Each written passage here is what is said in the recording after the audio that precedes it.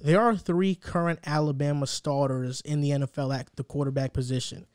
We got Mac Jones with the New England Patriots. I knew you were going to say him first. We have Jalen Hurts with the Philadelphia Eagles and Tua Tagovailoa with the Miami Dolphins.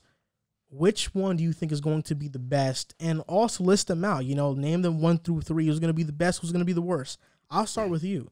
Are you going with your guy Jalen Hurts on Philadelphia, or who are you going with? I think looking at it right now, we can all agree, like, before the season even starts, Mac Jones has the best intangibles. He's the best leader out the 3. I think we can all agree to that. I think in terms of pocket passing, Mac Jones is the best at the moment. But Hurts is the best runner out the 3. I think we can all give me that. But, I think a lot of QB success is predicated on the team. This is not the NBA. This is very much a team sport. And Jalen Hurts, automatically, I rule him out because his team isn't good. He has the worst team out the bunch. And I think Tua, before the injury, Tua was projected to be one of the best quarterbacks in the country. He was projected to be a top 5 pick. He was on a roll at Alabama. He got hurt, missed damn near probably a year, came in, football, Miami, they just threw him in. He started playing, kind of just threw him in. He didn't have a training camp. He was hurt. So I think this year with a training camp, he had preseason. He had training camp to really figure things out. He has a coach who really now understands. He believes him in a little bit. I think if I had to go do the lineup, I'm going to go Mac 1, Tua 2, Jalen Hurts 3. I think Mac just with Bill Belichick in the New England system with the weapons they got, if they stay healthy, I think he's going to do good. Even if he doesn't do good this year, I can pretty much gamble that he's going to have a pretty bright future with Bill Belichick and the New England Patriots. And then Tua, with that offense getting better, they have young talent. Brian Flores is a good coach. Miami's a really good up-and-coming team. I think he'll be good. I think Jalen Hurts, he's all right, but it's just the team right now isn't constructed as well as the other 2 guys. So that's my list right now. So I have a question. Is this solely off of this upcoming season or future purposes? Who do you think is going to be better? Period. Yes. Period. Because if we're talking strictly this season, I have a firm list. But if we're talking who's going to be better as a whole, that's my list in life. I'm going to go Tua, Mac, and I'm going to go Jalen Hurts. Off this season, though, I do believe it's going to be Tua, Jalen, and Mac last. Now, Tua is interesting to me because Tua came back last season from a broken femur. Now, if you guys don't know what that is, that's the largest bone in your body. Thank you. And he snapped it in half. I didn't know that. So prior to that, he had a QB rating or I think it's whatever their metric is in college. It's passing efficiency rating. It was 206.9. Now, that was in 9 games. He threw 33 touchdowns, 3 interceptions. Now, you look at Max last season, this past season, he had a rating of 203. He threw 41 touchdowns. He had 4,500 yards. Incredible. I will not knock him for that. But in 9 games, Tua had 33 touchdowns, 10 less, and Mac had played 4 more games than he did. Now, next season comes for Tua. He rushes back from this injury. He still plays, still has a winning record, but he didn't wow anyone. Clearly, you are completely down on him. You don't think Tua is going to be good. Now, this upcoming season, we're going to see Tua at his best. He's got a full training camp. He's fully healthy. He's got a good team around him. Offensive line could be better, but I'm not going to hold that against him. I still think that he's going to be able to roll outside the pocket because that's what he was missing last year. He didn't trust his legs yet, and it was forcing himself to make bad throws, especially with the O-line that the Dolphins have. It wasn't an ideal situation for him. Now he's fully healthy. Now he's got better weapons around him. Now he's going to be making these throws that we were expecting him to make last season. Tua was coming in as being one of the most accurate quarterbacks we've seen a prospect be over the last few years. I do believe that's going to continue.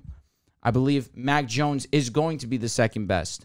But this upcoming season, who is he throwing to really? Do I trust Nelson Aguilar and Kendrick Bourne over Devonta Smith and Jalen Reagor, Zach Ertz? Guys who haven't played much yet. Devonta Smith's going to be a superstar in this league. In year 1? Jalen Reagor's breaking out this season. You sure about that?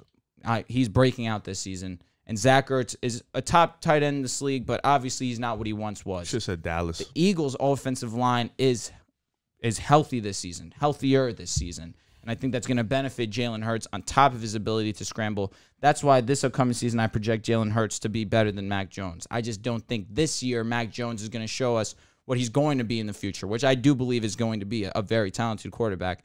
I just believe Tua is better than he is. Oh, So your list is Tua, Mac, Hurts long term. For long term, yes, for sure. this season it's Tua, Hurts, Mac. Yeah.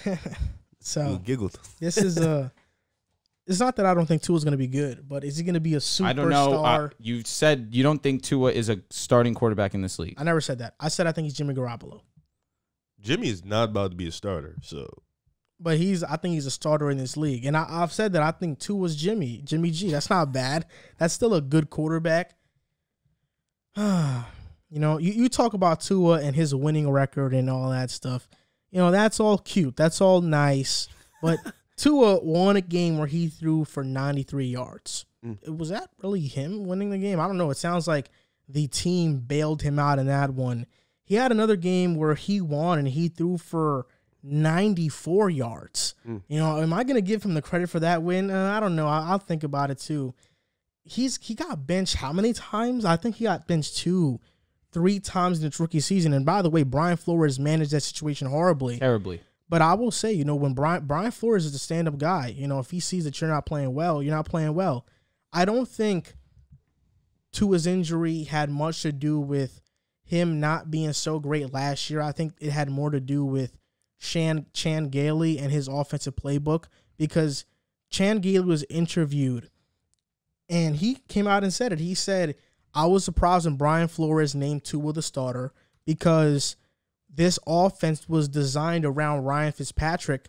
Tua didn't have an offseason or training camp to get ready, and we just slotted him in. So basically, it was 2 different playbooks. The playbook was limited for Tua because he's not the quarterback Fitzpatrick is in terms of their play styles. So that's why I think Tua struggled.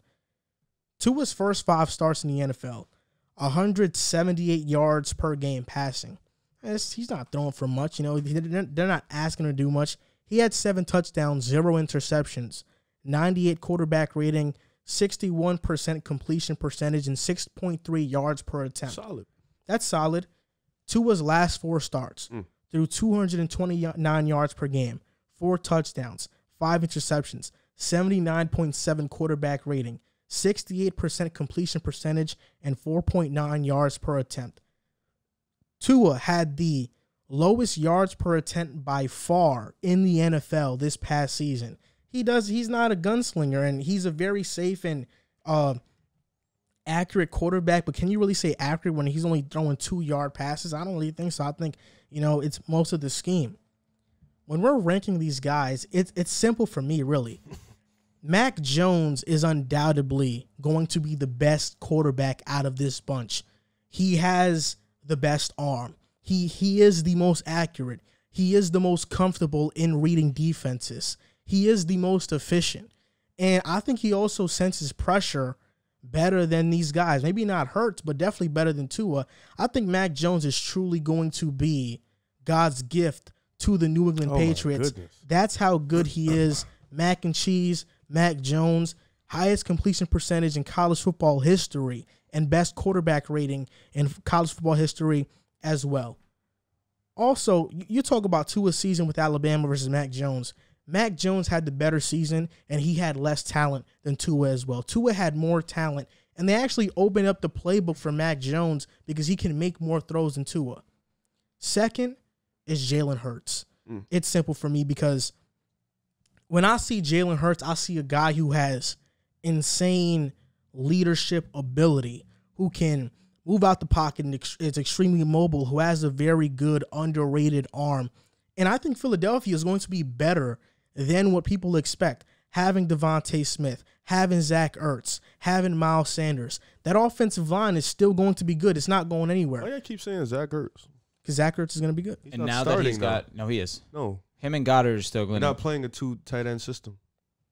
playing one, and Dallas is starting. That's why why y'all not saying Dallas? Well, Dallas Goedert is good too. Tough. Regardless, and I was high on Jalen Reagor pre-draft, and I think he's going to have a better season than he did his rookie season. Even though it's not saying much, I think Reagor is going to be good. I think Jalen Hurts is getting slept on, and I think he's going to be good for Philadelphia. And then third is Tua. Miami, they're going to be a team that is assembled great. But the one thing that's always going to be missing for them is having that franchise-changing quarterback. Do I think Hurts is that? No. Do I think Mac Jones is that? Absolutely. So when I'm ranking these three, I have Mac Jones, Jalen Hurts, and Tua Tagovailoa. I see franchise quarterback in Mac Jones. I don't see it in Hurts, and I don't see it in Tua. Why do you keep throwing the whole he had 94 yards thing up? Who? For Tua. Because I remember this is early in the show, right? I remember this so vividly too. It's like in the back of my mind. Ryan Tannehill went into the playoffs, right? And I remember Derrick Henry was carrying them. You know, he was throwing 90 yards, 75 yards, nothing crazy. You know, he was just being a game manager, letting Derrick Henry run wild. And he came up on the podcast. He said Ryan Tannehill did his job. He was just being a game manager. He's being a game manager. So now when Tua, who's coming up here, he has 94 yards. I don't know the spectrics of the game. But and a rookie. He's doing coming off a horrific injury. You want to know what's the difference? It's disrespectful. The difference with Ryan Tannehill, they would have never made the playoffs without Ryan Tannehill if he did not take the start.